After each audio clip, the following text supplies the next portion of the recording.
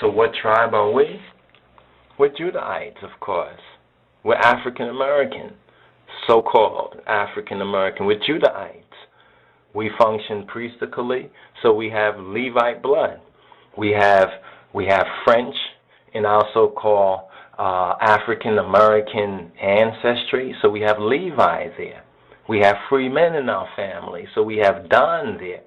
We have family from down south, which the Geechee, which formerly were transplanted from the Caribbean. So we have Benjamin there. So which tribe are we? You understand this question about what tribe are we? As African American, we are primarily Judah. As so-called Negroes, we are primarily Judah. Now, some would ask, well, what about Ethiopia? Because there are ones who have, when we have lectured and taught on this, there's ones who have asked, obviously, well, what about Haile Selassie and what about Ethiopia? You see, Ethiopia and Kedamawi Haile Selassie, he represents that king's line, or the house of David. You understand, the monarchy and the royal household. You have to remember what prophecy says, that Israel will never lack a man to sit upon the throne of David. And through the Ethiopian Hebrew evidence, we have that being proven and that being fulfilled. So when the Bible says that Israel and David will never lack a man to sit on his throne, you understand? We're speaking now of the Lion of the tribe of Judah, the Moa Anbesa Ze'im Negeda Yehuda Kedamawi Haile Selassie. Negusa Neges Zethiopia Siyume Egziavier. We're speaking about that king's line. So in the east, in Ethiopia, this is what we said, look to the east. You understand? Look to the east. Why do we look to the east? Why did African Americans and Africans and the diaspora and the Caribbean look to the east? Why did the Reverend James Morris Webb proclaim those prophetic words that later on Marcus Garvey would co-opt and also declare in a similar fashion of looking to the east when a black man would be crowned king? In him you shall find the Redeemer. In him you will find the Redeemer. That was what Reverend James Morris Webb originally uttered. Those were prophetic words.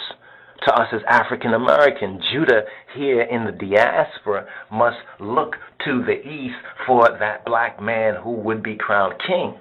And that black man who was to be crowned king was Rastafari, who was crowned Negus Tafari in 1928, 2 years before he was crowned Negusa Neges Ethiopia and ascended the throne with that new name, Kedamawi Haile Selassie. So that's the king's line. Ethiopia represents the king's line. This is what's very important. Ethiopia represents the monarchy, the king's line, because David would never lack a man to sit on his throne. You see what I'm saying? So if you discount Ethiopia, then you discount Yahweh's word and biblical prophecy. Then that means basically, that's a woe. You understand? That's a woe. And see, in our ignorance and in a lot of the Hebrew Israelites' ignorance, you understand, and in their so-called overzealousness, you understand, that's not according to gnosis, that's not according to knowledge. They have a zeal for God, you understand, but not according to knowledge. Because if they would receive the true knowledge, then the whole picture becomes clear. Then it really becomes clear. When we're speaking of Haile Selassie and Judah, we're not speaking of all Ethiopians. See, in Ethiopia is a very unique and a special case, Ethiopia. Because see, Ethiopia, there are Hamites and there are Shemites. You see, there are Ethiopian Shemites. Haile Selassie, being the King of Kings of Ethiopia, he is that Shemitic, that African Shemite. He was an African Shemite, and the whole revolution against His Imperial Majesty was primarily backed by African Hamites, the very same African Hamites who conspired with the Arabs and the Muslim Mohammedans on one hand, and then with the so-called crypto Jews, the Moreno Jews, as well as with the Anglos, you understand, the Anglo-Europeans, against their Shemitic, African Shemitic brothers and sisters, and selling us into slavery, into the West. You see, so a lot of the teachers and so-called teachers out there haven't really touched on that, but if you do a little bit of research on it, I haven't even done a Google on it just yet, but after this dissertation, we're definitely going to check it out, because we did come across a couple of pages out there on the internet, what we looked up like African Shemite and Shemitic, African and Shemite, where you'll find that there's a difference in African. All Africans are not the same Africans. You see what I'm saying? You have those African Hamites, which are in their own forms of ancestral worships that have nothing to do with our Hebraic. You understand? Have nothing to do with the covenant. And then you have other Africans who are Shemites, and if you look at their customs and their traditions, you will find that they are Hebraic, that they are Hebrews, and they do things in a Hebrew way. Not all Africans are Hebrews. You see what I'm saying? Just like not all black people are Hebrews. See, this is something we have to recognize sooner, hopefully, than later. And a lot of the Rastafari, you understand, have somewhat become a little bit disorientated on some of these fine points of prophecy. And this is one of the reasons for this ministry, in these last days. So that the remnant can be saved, and the remnant will be saved. The earliest Rastafari, if you do a little study on Sam Brown and others of those, I call them the first generation, the Rastafari, the proclaimers, the first proclaimers of Rastafari, they all recognize that we as Rastafari, you understand, that we as black people, first of all, are the Israelites.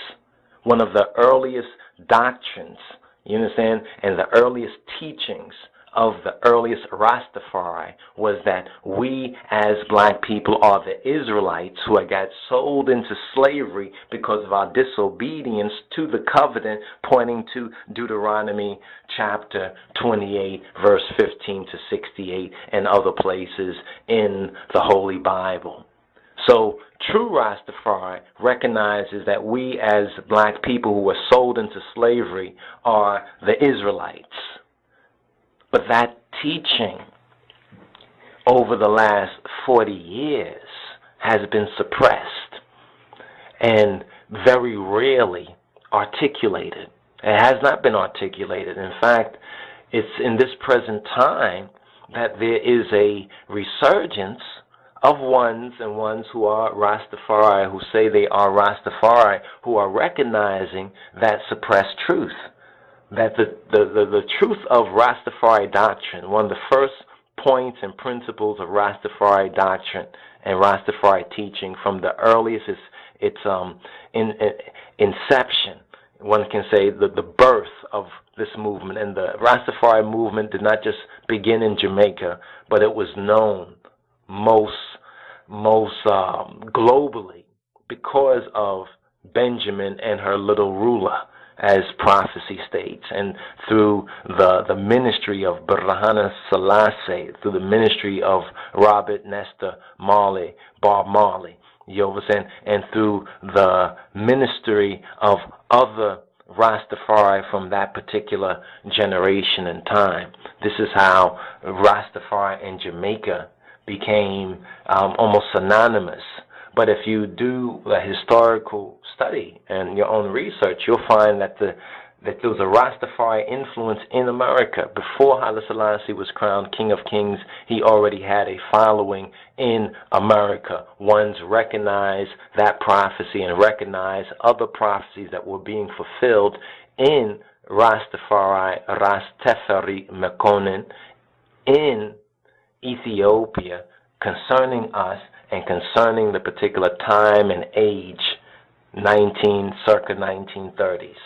So these are aspects of the truth that we have to begin to preach we have to, first of all, learn it, and we have to preach and disseminate it, because these are the core. This is like the core curriculum. We can call this the core curriculum of Rastafari.